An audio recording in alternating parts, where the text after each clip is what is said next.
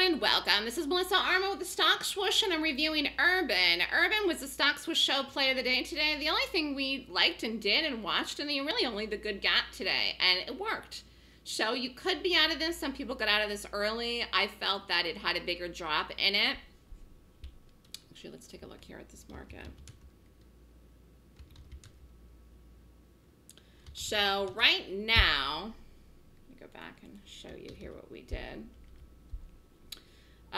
Stock gap down. Closed the night before up here at 1791. Opened in the morning here at 1730. Again, I get up in the morning, I rate gaps, and that's how I make the choices for longs and shorts.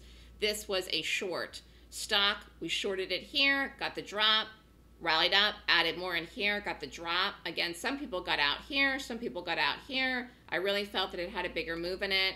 I did say the possibility exists of 1630, 1625, 1620 today. So this could get down another 35 cents, maybe 40 cents. And so if people are still in it, I think there was one person still in the room in it. That's perfectly fine.